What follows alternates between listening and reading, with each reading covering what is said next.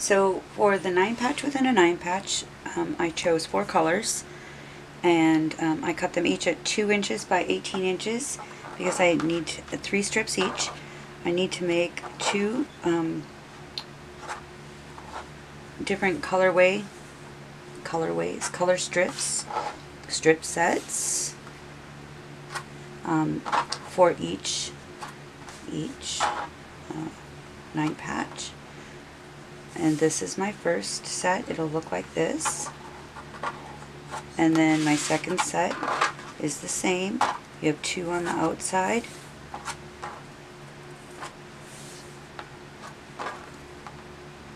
Like so.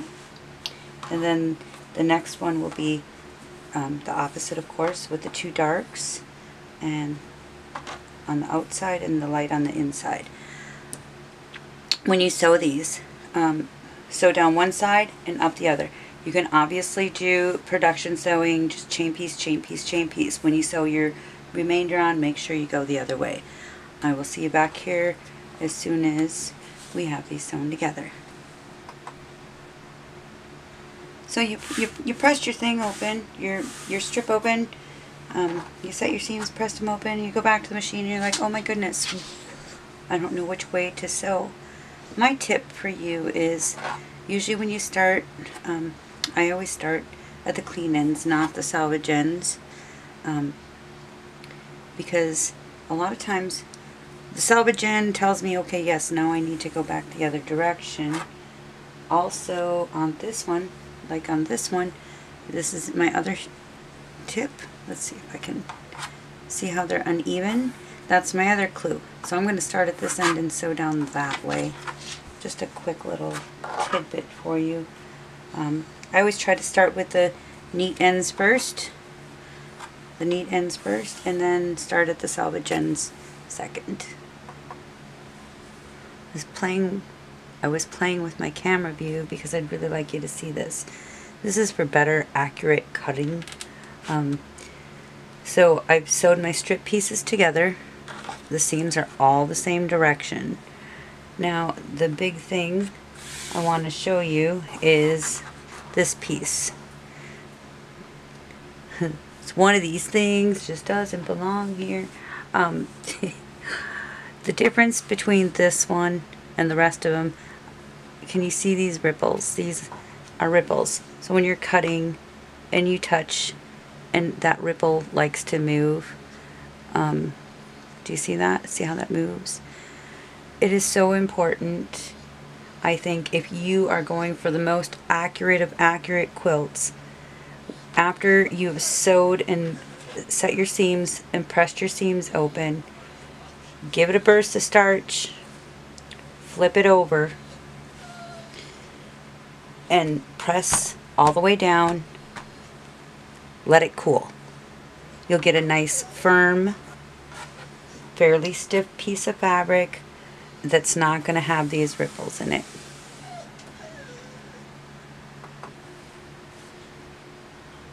So now we have our 4 strip sets,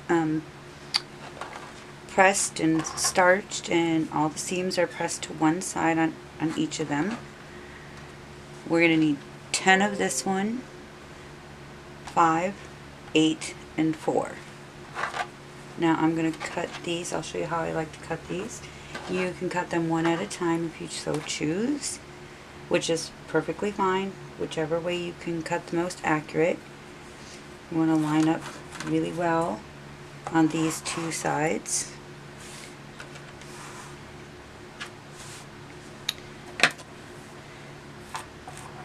Now when I line up my ruler, I'm going to line up against the edge that I know is a straight cut, because this needs to be trimmed.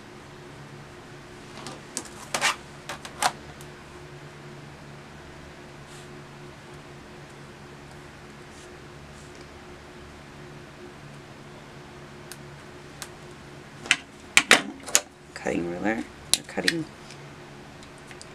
rotary tool. So that's trimmed. Now either flip your board or flip your fabric.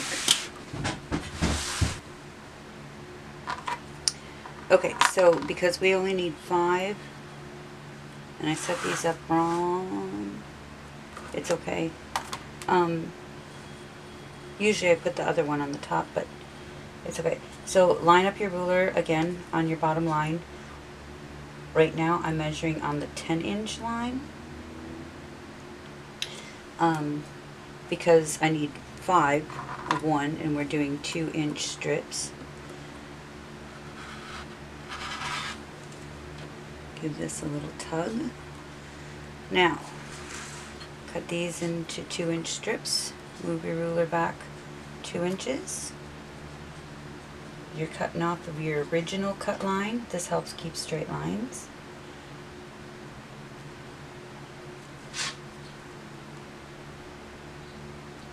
Take your time for cutting and lining up.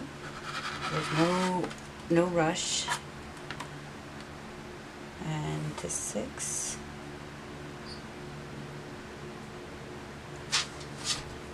There's just little things you can do that make your quilt more accurate if you take just a tiny bit more time with. It's well worth it, especially if you're thinking about you'd like to enter it in a quilt show, craft fair. It just gives it more quality. And the 2-inch line.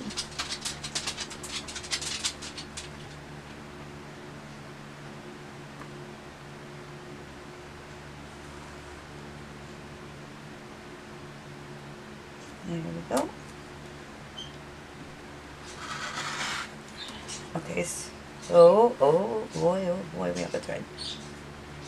So, okay, so that's our first strip, our first set of 5. Now we need 5 more out of this guy. This guy we can use in another quilt. Okay, so we know that this is a pretty square cut. And I need 5 more, so I'll go to the 10.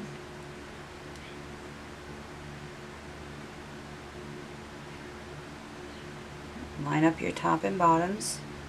Should be 6 inches. No, sorry, 1, 2, 3, 4, 5. 5 inches.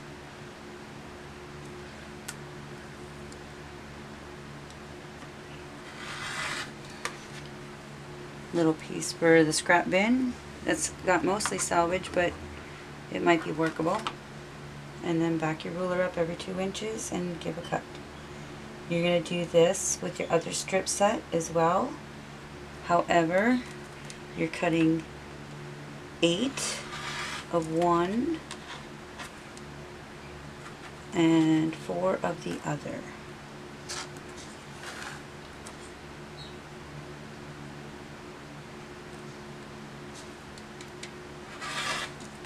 I will show you how to sew together one 9 patch, and I will show you how to sew together the full 9 patches. The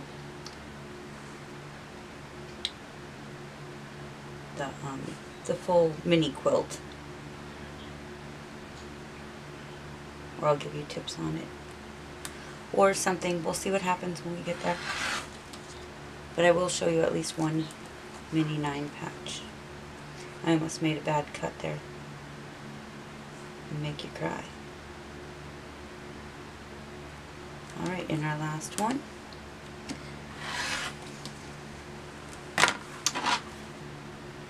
Now, if you leave your strips, your cut strips, stacked the way we cut them, this is the stack of 5 with both colors, this is the stack of 5 by itself, this is the stack of 4 with both colors, and this is the stack of 4 with a single color. It makes for very easy setup of your block and layout. So you'll take from the top pile. There's our first one. Now the second one, you're going to flip from this direction to this direction, because all our seams are going that way. We need to flip one coming back the other way for the nesting process. Then you take the third one from the bottom pile.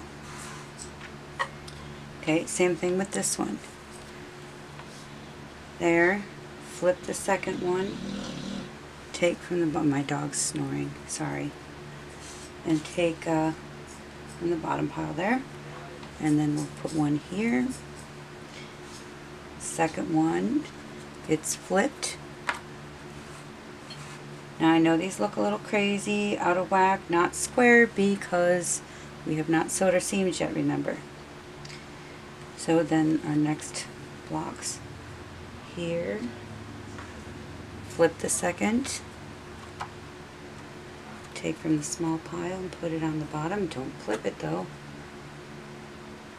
And then this one will go here, second one flip over, bottom pile, this one, second, flip over, from the bottom pile, just stick it up there, almost there, flip,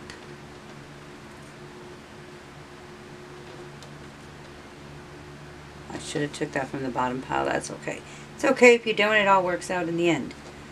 Flip this one though, put this here, and then our last one with a flip.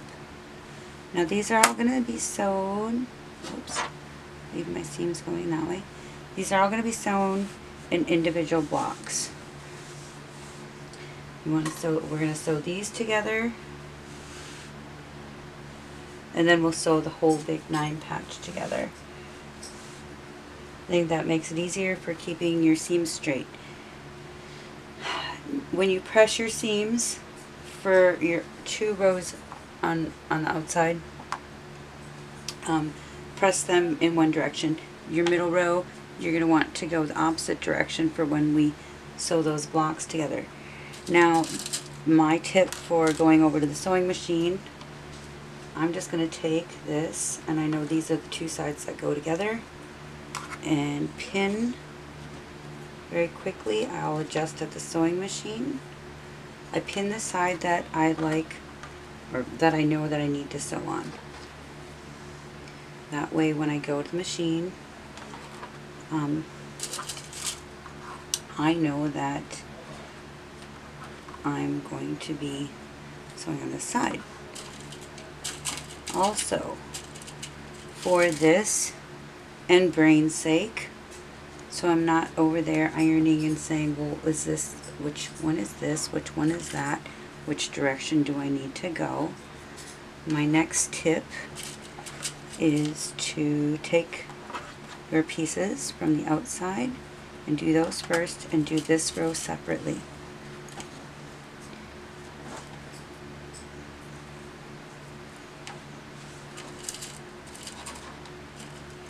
So now I can take these and I can go production sew, press them all the same direction, and then come back and we'll sew these pieces on. We've got our other ones done, but I wanted to show you the nesting again. So you have, you're going to go like, slide your fabric this way and then zoom it this way until they lock. You'll feel them bump up against each other and those seams will lock in perfectly. That's your nesting. Then just do your 1/4 inch.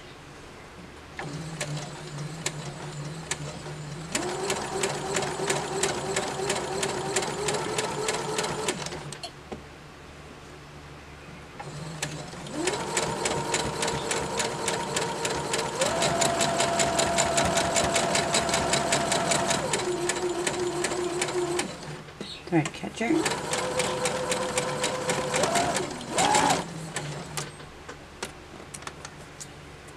You snip these apart and we'll press them open.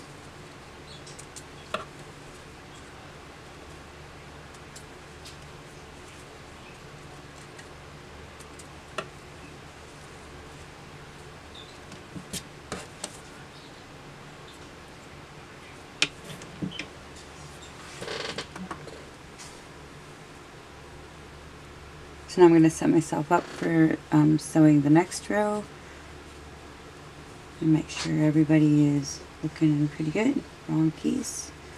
That guy's gonna go there. You're gonna go here. And you're gonna go here.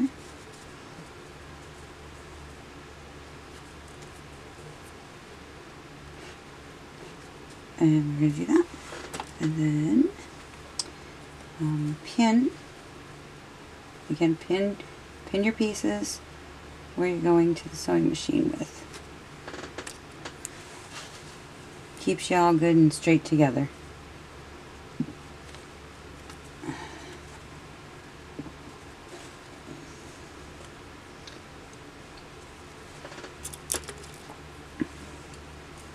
And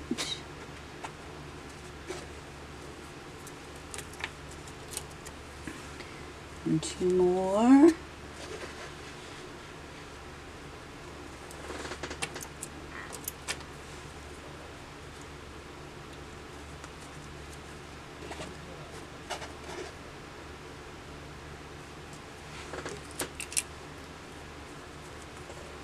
Okay.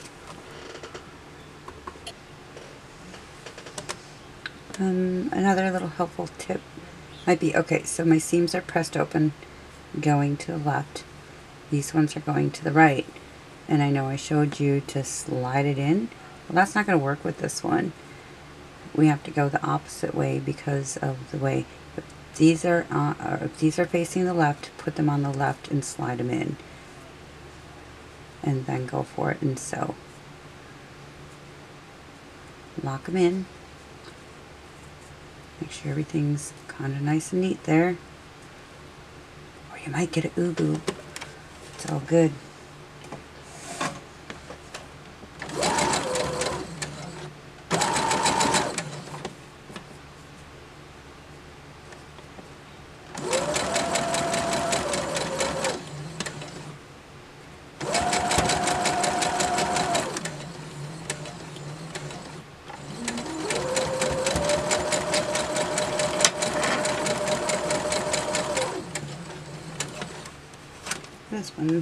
This one I would call dead. I mean, I could use it some more, I guess.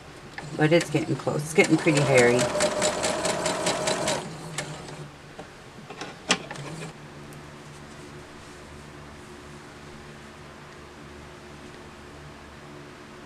Now that our little 9 patches are sewn together, you want to make sure your seams, I have these ones, our last seams are facing this way. These ones in the middle are facing that way, and these are going down. So you're going to sew each of these rows together like so, and then you'll sew this bottom one to there, and what else? I'm going to pin before I go to the machine. Another way I do this, since these are bigger now and they're a little bit more manageable, I'll pin that to there, open it back up, and pin this one to here.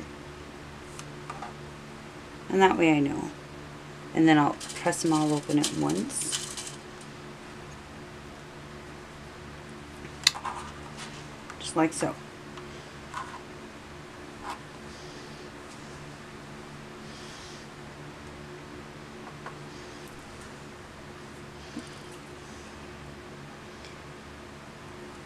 At this point, this is what your back should be looking like. These are going in this direction, these are going in this direction, and these are going in this direction. We're going to be sewing these together, and yes, we have all these little seams to nest. But you should be really good at it by now. And this won't matter which way you press your seam open before you do the next one. For the sake of time, I've gone ahead and I've taped down our batting and our backing. If you aren't sure how to do that, look at our first block video, part 2 at the end of that. I've also gone through and I've pinned around our edges to make sure we have no shifting. I basted our quilt top down. It measured out at 13 and a quarter, 13 and a half inches. So I measured 2 1/4 inches on all sides, and I fiddled with it, got it in the center. Then I went ahead and pinned every other direction I do so that it doesn't shift. Now I want 2 borders. You can choose to have 1. You'd never want on your outside nothing less than 1.5 inches, however, okay? So for this one, it's going to be a skinny border. Also when you get to these pins on the outside, you're going to be sewing down this edge, so make sure they're snugged in. I cut 4 1 inch, and they're by 21. I leave them long to make sure I can get my miters in. I'm going to put this down here and put one on the other side, and I'm going to sew corner. I'm going to sew to the corners, back tacking when I get there. You can put a little marker pin in here for a reminder. This is where you need to start and stop. That's kind of what I like to do. And so corner to corner, corner to corner. And I'll meet you back here and I'll show you the second part.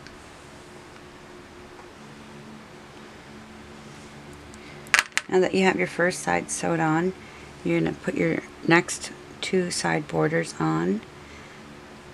You're going to only sew, when you sew your 1/4 inch, you're going to sew down to this seam here. And if you're having difficulty with just the pin, on your presser foot, hang on, let's get it focal, wrong way.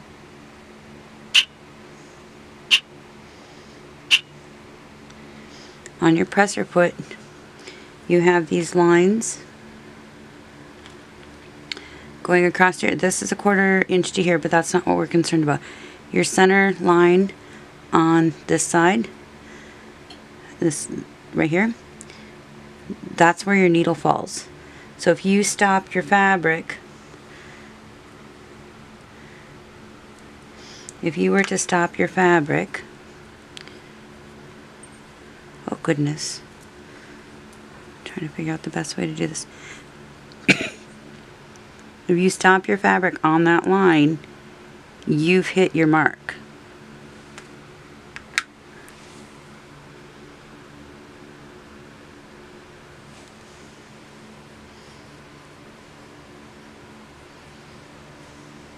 For the mitered corner, you can either flip it open and flip it down this way. For these smaller ones, this is your under one, this is your over. Flip it under. Take this tail edge here, your outer edge, match it with your outer edge of what's left up here, and you'll get that perfect miter. Give it a little finger press, stick a pin in it, and then I would give it a good press too before you sew on your next border. Give it a good press in there. You're going to want to do that to all of your borders. Let's see if I can do this in cam. Keep everything kind of so you can see stuff. Alright. Now, also,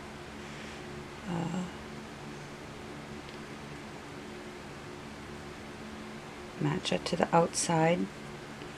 This is part of our bend, but you need these two to match, the outside and the outside.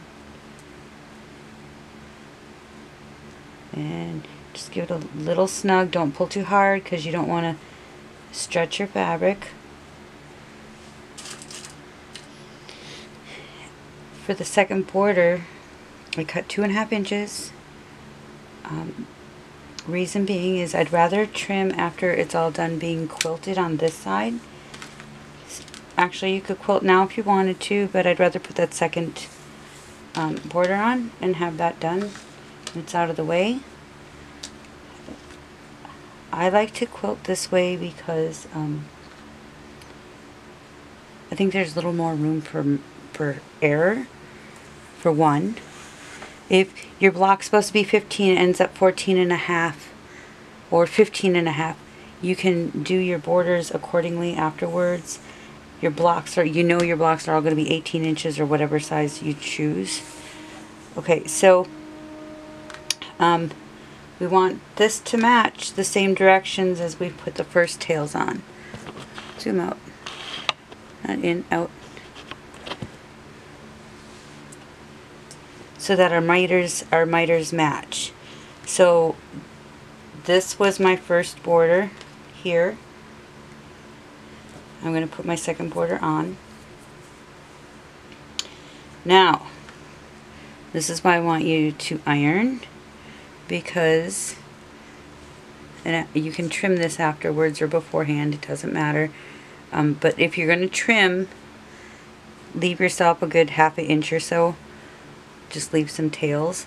You're going to, once again, sew right to the edge, the top edge of this border and of the border on the other side. Back there. Can you see? Yeah. Edge to edge.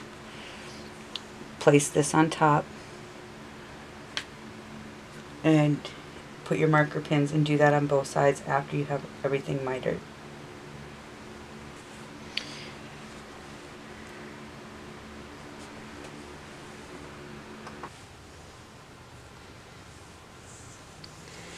Now we're ready to sew on the last border edge. Again, we're going to go right to this edge, back tacking when we get there. And if all is right, your 1/4 inch will match right where your little holes are in there. Your 1/4 inch seam will come up, and we should have a pretty close to almost perfect miter on all our corners.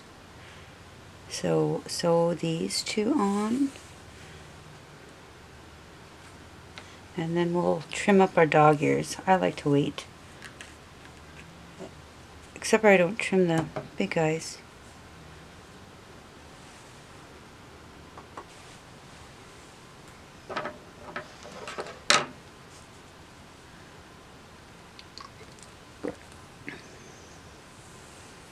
After I have my last border on, I like to, this is when I like to trim my dog ears of the first border. Just leaving, not going super close. If you can see that, I'll leave 1/4 inch, 1/2 inch extra, just so I don't snip. So I don't snip the other stuff. Okay, now we have to miter these corners just like we did before. Put your finger over there. We're going this way, so pull him up and under. Match this to the outside. We're still matching. That way you get the right direction. And this guy's a little short. I left him short on this side, so that's why I like the longer. A little bit longer, you can match a little bit easier without tugging too much. And we have that nice 45 in there.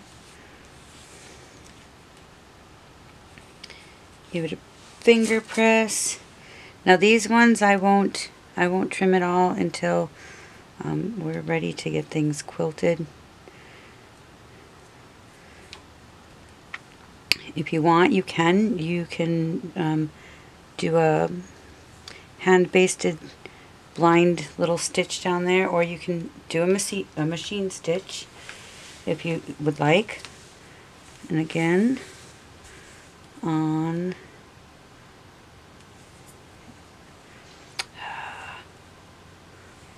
okay, yeah, this way. Gotta make sure they're all matching. I like them to match. I never cared for when one corner went one way, one corner went the other way. It just didn't look uniform.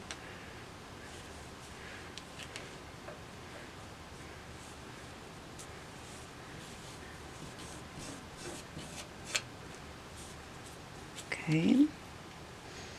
There is. See, there isn't much to match up to. So I said if you can leave your tails long, I should have centered mine better, but I did not. It's okay, it all works out in the end. Don't forget to take your pins out that were holding everything together back here. You can feel free to go ahead and quilt this any way you wish. That's all ready to go.